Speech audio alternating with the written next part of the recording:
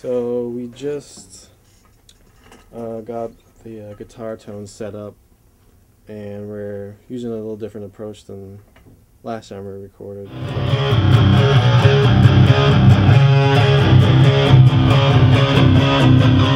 We did 2 guitar tracks using a combination of a crank amp and a Bad Cat Lynx 50, which is sort of like the really clean, precise, crunchy rhythm tracks, and we had those panned left and right. And then for the third guitar track, we wanted to have a really strong but kind of grimy middle channel.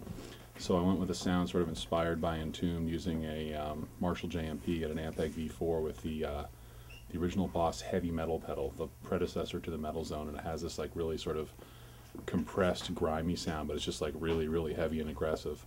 It's like we were just listening back to it yesterday. We're like just thinking how we almost don't even need a bass. Sorry, Drew.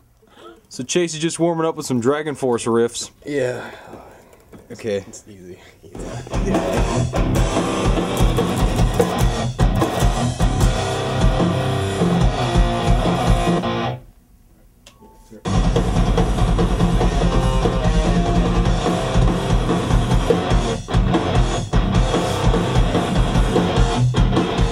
Yeah, so I'm getting really psyched with like sort of just how this record even sounds in mono, and then when it blows up stereo, it's going to be huge.